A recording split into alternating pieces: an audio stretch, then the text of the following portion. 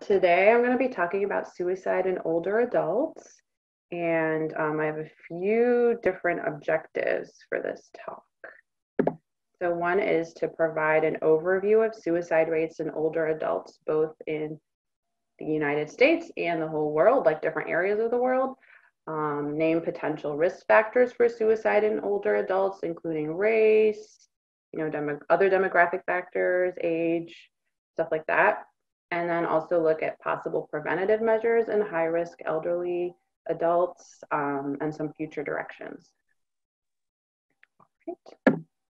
Okay, so a note on the role of culture and demographics on suicide. So suicide really does follow a cultural script. It varies quite a bit across cultures and across different demographics. So in different ages and different races within a culture, it can vary quite a bit. And it's important to be aware of these different risks in different groups because it may have implications when you're assessing a patient for the risk assessment, and also it may also affect your choice of intervention. All right, so this is, I think, like an interesting map. It's from the World Health Organization from 2016. It looks at age standardized suicide rates in just different countries nationwide and internationally. And basically, I think it's if you look at it like around the world, you'll see that like it really is quite a a wide variety of different suicidal risk based on where you are in the world. It is hard to compare different nations because it really depends on the record keeping in that country. So it's often suicide rates are often underreported. They're often stigmatized. So some countries may report that they have very low rates, but that might not be true. So that's something to keep in mind. But overall, I would say the incidence of suicide rates tends to be highest in the Baltic countries or the former Soviet bloc region. So Lithuania, Kazakhstan, Russia, Latvia, Belarus tend to have very high suicide rates. And also some of the Asian countries like South Korea and India have high suicide rates. A few West African countries, for example, the Ivory Coast has a pretty high suicide rate. Some areas that have really low suicide rates tend to be the Caribbean and West Indies. Jamaica, Bahamas, and Barbados have very low suicide rates. And also the Middle East tends to have pretty low suicide rates too.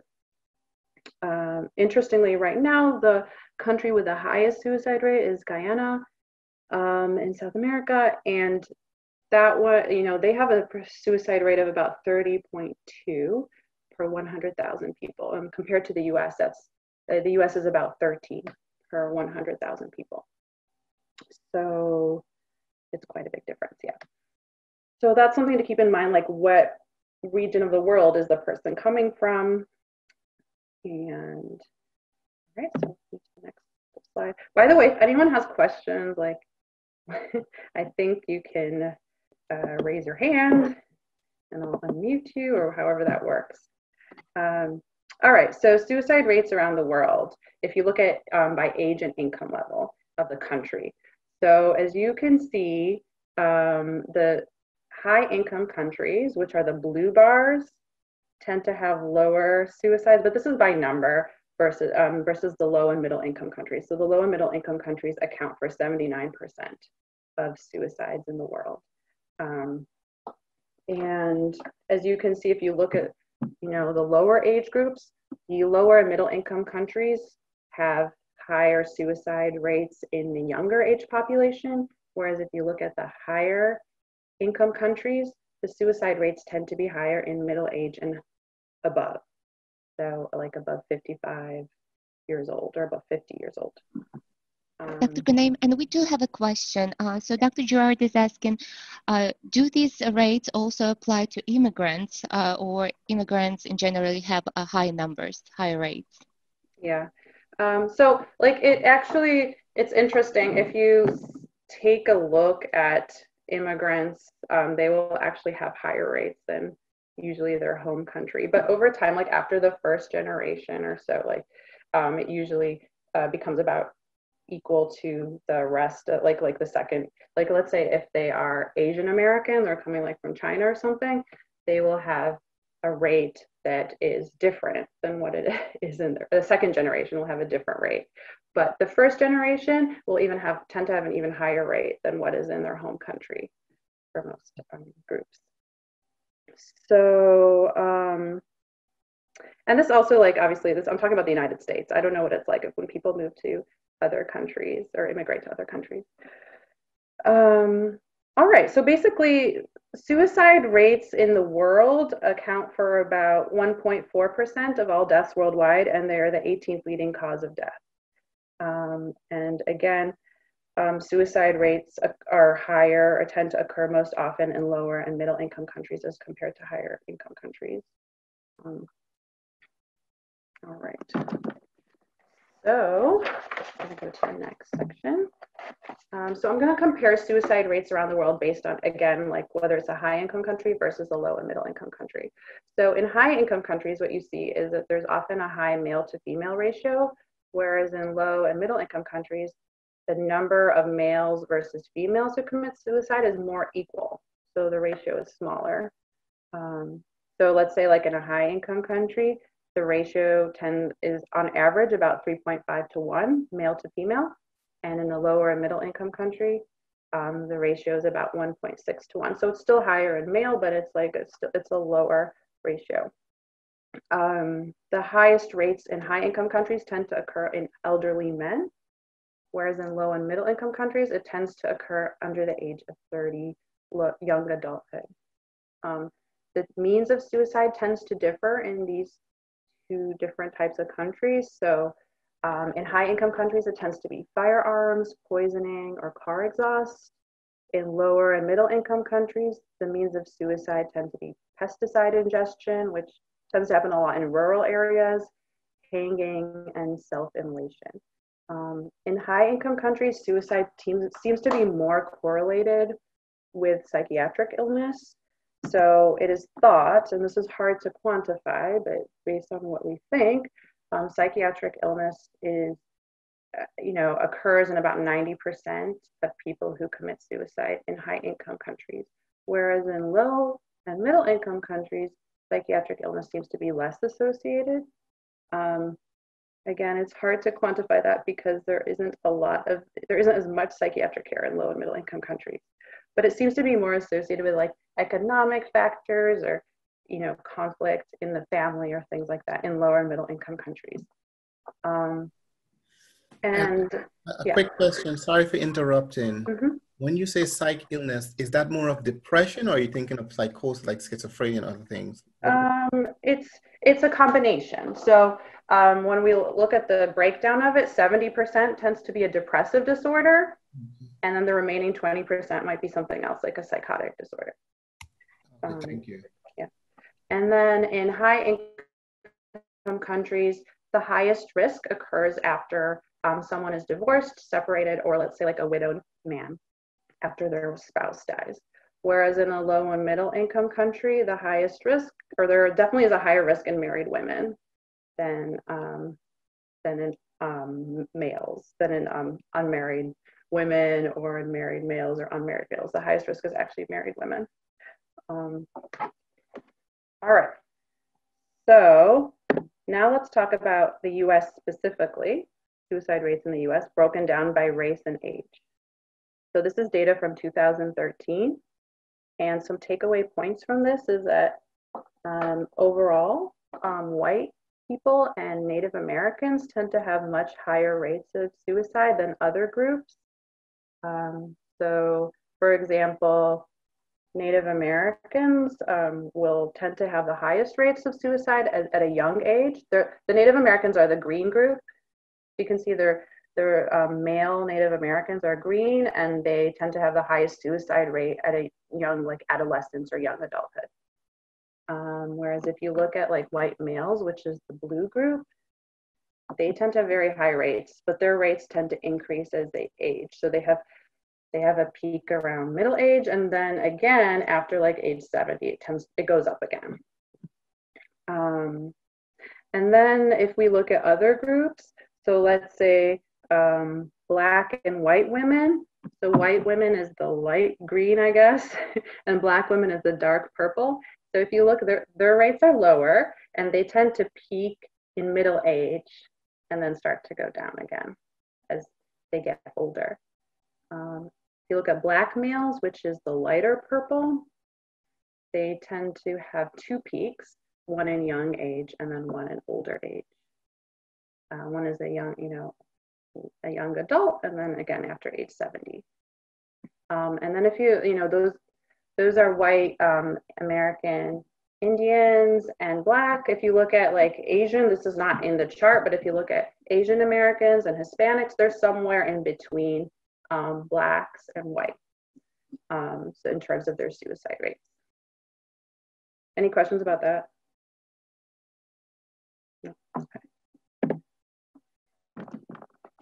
All right, so this is changes in elderly suicide rates, or just changes in the demographics of who kills themselves based on age over the years. And overall, like, it's important to know that between the years of 2000 to 2015 in the United States, suicide rates have increased by about 24%. So they've gone from about 10.5 suicides per 100,000 people, per 100,000 deaths, and to 13 suicides per 100,000 deaths. So the highest rate was actually recorded in 2018. And I don't have any numbers after that, but it looks like it's continuing to grow in terms of overall suicide rates in the country. So for many years, the highest rates was in the oldest age cohort, that yellow line, which is the 85 or older group. And then something happened around 2006, 2007, and the middle age group, which was the 45 to 64, the blue triangle group, they started to overtake the greater than 85-year-old group in terms of numbers of suicide. And it's unclear what happened or why that happened, but there are some, theories about that. But if you look about 2015 and later, it looks like the two groups are now equal again. So both groups have increased, and they're the 85 or older group and the 45 to 64-year-old group now have about equal rates of suicide. So the theories about why the middle age group sort of caught up with the oldest age group is that it might be that there have been, more income inequality, poor economic opportunities, like if these people try to retire, they can't retire. There have been increasing rates of alcohol use and opiate use in this age group. So that might have something to do with it. So those are some theories about why those two groups are now similar. But for many, many years, it really was the oldest age group that had the highest rate of suicide in the US. All right, so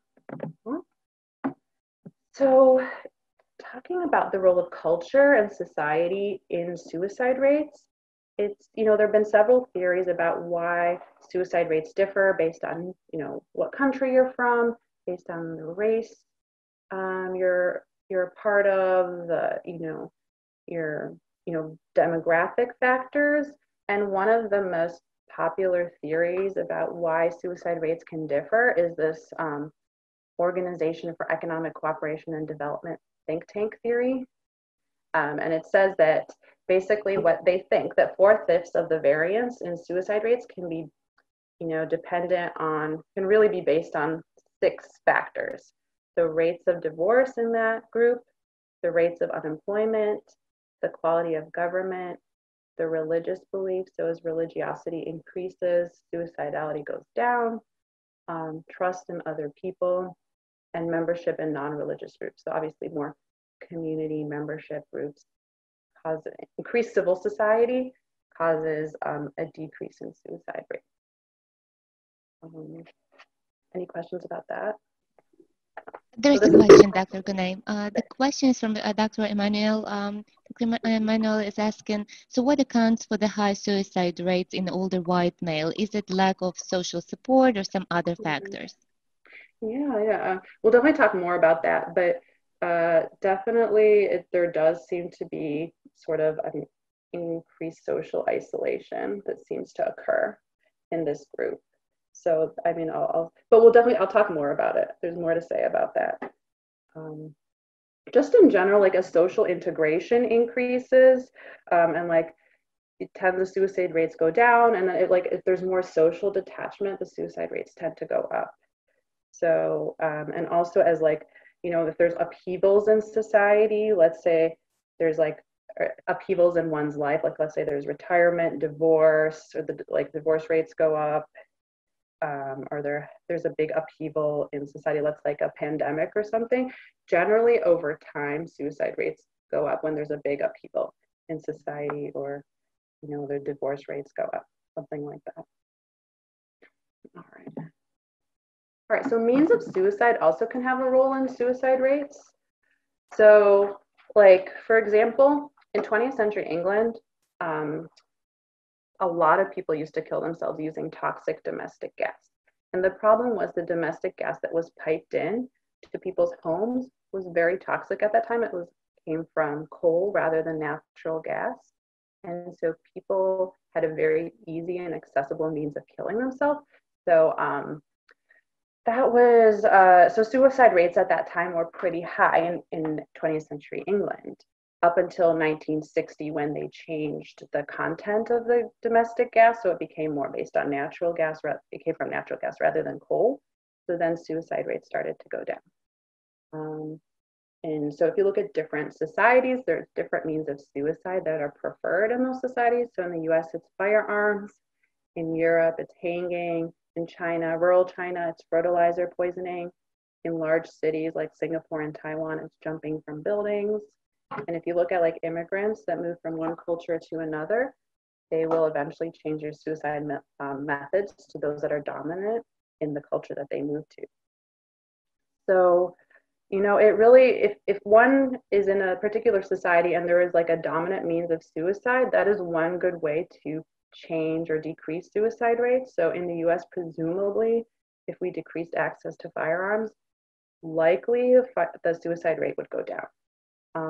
There are other examples of this, like let's say in South Korea, a lot of people were jumping off of metro platforms in front of trains, so they erected barriers, and that really seemed to reduce suicide rates.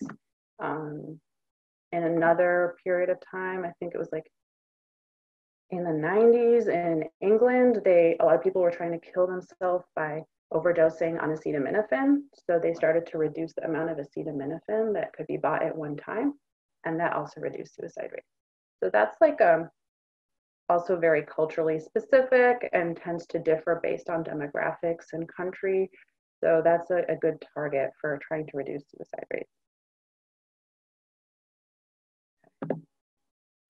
Okay, so let's talk about like elderly white males in the US or in high income countries in general.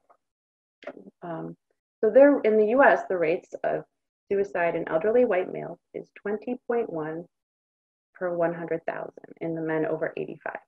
And that's compared to the overall rate of 13 per 100,000. In elderly white males, there's a very high completion rate. So there's one completed suicide for every 4 attempted suicides. Whereas like in younger groups, it's like one per completed suicide per 25 attempts. Or like in adolescents, it's like 1 per 100 or something like that. So the completion rate in white elderly males is very high. They use highly lethal means like firearms. They're used in 72% of suicides in elderly males in the US. The greatest risk factor for suicide in elderly white males is psychiatric illness, and particularly late life depression. And other prominent risk factors are physical illness. And there are particular physical illnesses that are actually like tend to increase the risk of suicide higher than others. So malignancy, for example, not like common skin cancers, but other types of malignancies double the risk of suicide in elderly white males. And then like the more physical illnesses and conditions you have, the higher the risk of suicide. So like, let's say if you have three chronic conditions, your risk can go up 3 times for suicide. If you have 9 or greater conditions, then your risk of suicide will go up 10 times. So it really like does accumulate with the number of physical conditions one has. Impairments in IADLs is also a big risk factor. Chronic pain is a risk factor. The recent death of a loved one. A major change in social roles, so like retirement can be a risk factor. One thing that is less of a risk factor for elderly males, because compared to younger populations, is alcohol. So it tends to play less of a role, but it still plays a role. So like alcohol is involved in 30% of suicides in elderly white males. And also one thing that's sort of questionable about whether it plays a role or not is cognitive deficits. So there is some indication that people who have some cognitive deficits are more likely to commit suicide. So for example, if you look at neuropsychological measures of frontal executive functioning, people who are non-suicidal but depressed versus people who are suicidal and depressed, there really is an increase in cognitive deficits in frontal executive functioning for those folks as compared to the non-suicidal depressed folks. So there might be a role for cognitive deficits in suicide in the elderly as well. Okay, so why is the suicide rate so high in white elderly men in the United States and other high-income countries? So some of these things we already talked about. Some of them are like they're more likely to use lethal means, like guns. They're more frail, so if they do attempt to kill themselves, they will likely die versus someone who's younger. They're more likely to live alone, so if they do try to kill themselves, they might not be found quickly enough to be saved.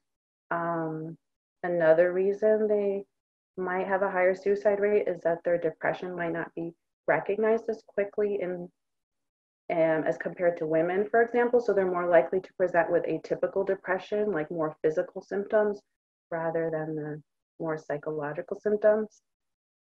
They're less likely to seek out care. They seem to be particularly affected by loss of social status or independence, widowhood, and chronic pain. And then there's also like this, cultural paradigm that it's theorized they might be buying into, that like aging is a descent into loss and suffering, and that suicide is a masculine response to the indignities of aging. So it is possible that there's this paradigm that, it's a theory that they're more likely to agree with. So for example, I have a picture here of George Eastman. He is the founder of Kodak, and he's the one who basically created personal photography for the masses. So he was very prominent and very well known. Around the age of 77, he was unable to walk anymore, so he had to use a wheelchair. And around that time, he decided to commit suicide. And the people who wrote about him said he did it because he was unprepared and unwilling to face the indignities of old age. And, some of his biographers said that, that his suicide was a rational, courageous, and powerful choice. He didn't want to deal with the indignities of not being able to walk and not being independent.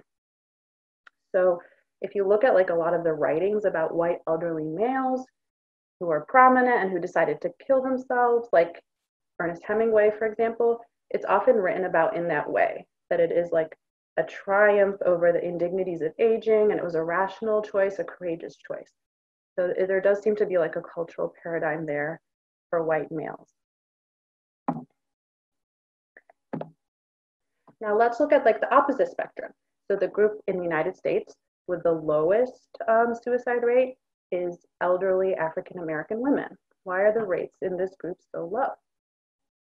And the theories behind this is that they may have increased rates of spirituality and, religious community, increased sense of community in general. They may be more involved in primary caretaking roles throughout their life cycle, both when they are younger women and as older women. They may take care of children or their parents, or, more so than other groups. And definitely like caretaking is protective against suicide. There's also that, that cultural paradigm or the socialization that, I can accept immense hardship, I can expect disappointment, this cultural paradigm of the strong Black woman.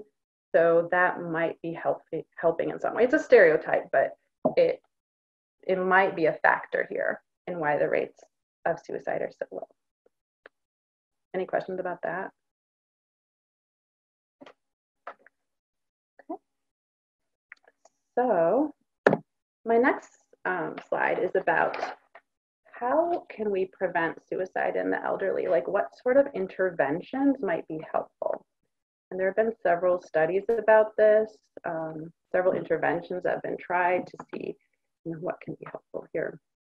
One of the interventions, some of the interventions are primary care interventions, like in the primary care clinic. Others are community outreach. Others are telephone counseling. And then another type of intervention is trying to improve resilience after retirement or after like widowhood or something like that. These groups or therapy sessions that can try to improve resilience under those circumstances. So let's talk about primary care intervention. So there were two big studies, the impact study and the prospect study. And basically what these two interventions involved was that patients were screened in the primary care clinic for depression and for risk for suicide. Those that were thought to have higher risk were assigned to a care manager. So that could be like a social worker or a psychologist. And that care manager would basically like provide psychoeducation and like frequent follow-up and just see how their check-ins with them. And this, in both of these studies, this seemed to really help with decreasing suicidal ideation and improving depressive symptoms significantly, statistically significant differences. And the control group in these groups were people who also could receive all of these counseling and medications, but did not have a case manager. So that was one intervention that did seem to be helpful for this group of patients. Another intervention that was tried was like a community outreach intervention. This was tried in rural Japan. And basically in a certain section or certain rural area in Japan that had a high suicide rate, what they did was they created workshops about suicide and depression that the whole community was invited to. And then during those workshops, people would take sort of a screening or questionnaire. And if they scored high, they would be assigned to an intake with a psychiatrist. And then they would be followed up by a psychiatric nurse. And that seemed to also be effective, but it was primarily effective in women and not so much in men. And there was way more participation by women. And then the third intervention they looked at was telephone counseling.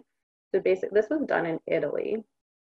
And it was also done like through, patients were either referred to this sort of intervention either through a social worker or a primary care doctor. And basically, if they were thought to be at higher risk, they were given like a crisis number they could call if they felt like they needed assistance. They were also given telephone check-ins every 2 weeks. And that also seemed to be helpful as well. It created statistically significant improvements in depressive symptoms and in suicidal ideation. But again, it seemed to be primarily effective in women and not so much in men. The fourth intervention was improving resilience. And this was, so basically, one of the interventions was creating a cognitive behavioral therapy group, which was supposed to help individuals who had just retired adjust to normal, to retirement. And these people also, after they completed the CBT group sessions, they really did have improvements again. And all these interventions worked for the most part. Improvements in depression and improvements in suicidal ideation. And then another similar study that was doing interpersonal therapy. And that was aimed at those who are experiencing social isolation. It helped them improve their social skills and increasing their social support. And that was effective as well, but mostly more effective in females than males. So mostly, like, there seems to be a pattern to a lot of these studies that like a lot of them are more effective for women than men. So, you know, what are some implications for treatment that we can use from these studies? So it seems that workshops, telephone counseling, and groups may appeal more to women and more to younger, you know, from based on the studies that were done, they seem to appeal to younger populations and to women more than to elderly men. Elderly men may prefer more of a, you know, action and problem solving strategies rather than expressing emotions. A primary care case manager may be more effective in reaching older men. So like if you looked at the primary care interventions, they did seem to be more helpful for men than for than other interventions were. What else? Sometimes that can be helpful for men is de-emphasizing the depression label and emphasizing more like their symptoms and how it's affecting their life and various stressors in their life and how to address those stressors rather than like you have depression and you need to treat this depression. Any questions about that? Okay. Looks like we don't have new questions, but just like as a reminder, please put your question in the chat or raise your hand or just unmute yourself and speak up. Thank you. Hello? Yeah. Hi, this is Emmanuel. I just have just like a comment. I was watching a video in I think it's in Europe, and people sign up and they are assigned to like a couple of geriatric patients, like 4 or 5, and they visit and they go visit them at home just to sit with them, chat with them, eat with, have like lunch with them, and they check up on them like we're like weekly or so, or like weekly or bi-weekly, just to have fun or go shopping with them and stuff like that to decrease loneliness and all this. So and that was very interesting. To be helpful for like depression and suicide and stuff like that, or yeah, and it was mostly for like loneliness. Yeah. Which is also a cause of depression. It is definitely. It's a big factor. Yeah. And I find it very, very, very interesting. So. Yeah. No, I didn't see that as a particular intervention of like having a companion, or I don't know if it was a companion or a social worker or something like that went and visited these people. But yeah, I didn't see that particular intervention being studied, but it seems like it would help. I mean, it's kind of like the telephone one where like someone just comes in and checks in on you pretty regularly, but it's in person rather than telephone. It seems like it would be kind of high resource. It would take a lot of resources to have someone go and visit someone like a couple times a week or a couple times a month. But yeah, it seems like that would probably be effective. It makes a lot of sense. Okay. So let's look at some other future directions that might be helpful. So sometimes, you know, ultimately decreasing suicide rates in the US might mean we have to address some of the cultural assumptions we have towards the elderly as a society. So a lot of times our society, we have some assumptions like that depression is a normal part of aging, or that aging is necessarily a descent into loss and suffering, or that one's value is measured by self-reliance. So if you think about it, if your value is measured by self-reliance, then, you know, that's a factor that most elderly people will not, you know, they're going to fail that because most people as they age will be less self-reliant. And if that's what determines one's value, then it means we won't be valuing elderly people as much. And there are other ways that maybe as a society we can look at how to value the elderly. And then, you know, another assumption is that suicide in the elderly is understandable and somehow less of a tragedy.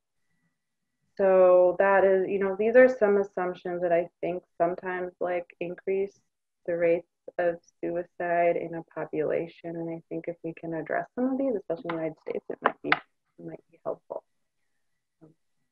All right, so that's all I've got. Are there any other questions or comments? Thank you, Dr. Ghoneim. I didn't see any other questions.